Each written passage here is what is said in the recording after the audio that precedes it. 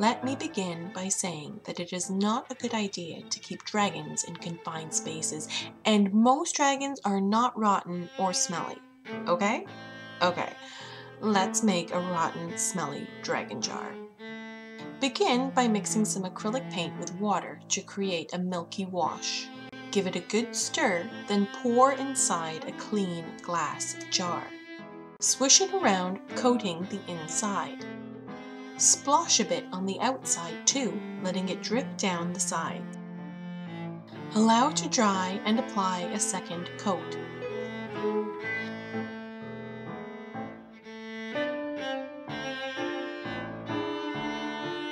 Now for some white glue and a bit of clear glitter. Don't worry, we're still going for a terrible dirty look. Create another wash with acrylic paint and water. This time, choose an earth tone like raw umber or burnt sienna, a nice natural brown. Now, slosh that on too.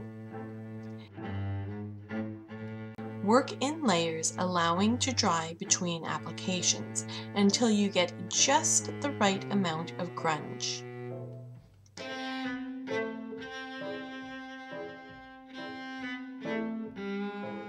If you want to soften the streaks and drips, simply mist with a bit of water.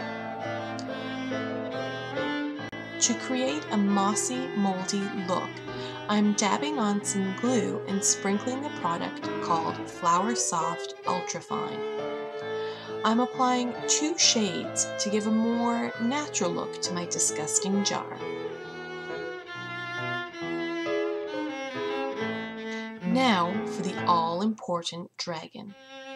The cutouts from Gypsy Soul Laser Cuts come in a set of 6.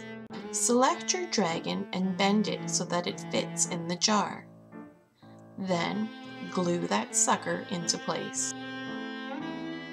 To finish off the horrible jars, cut a square of tea-stained cheesecloth to fit over the lid, then screw the ring into place. Chop off any extra hanging bits and give the material a bit of a tug to make it look worn.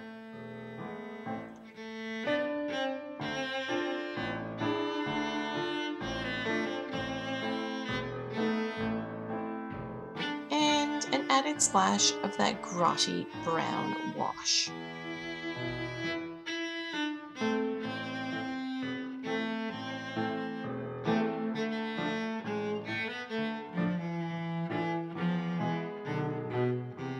Finally, tie a length of twine and add some skeleton keys or charms.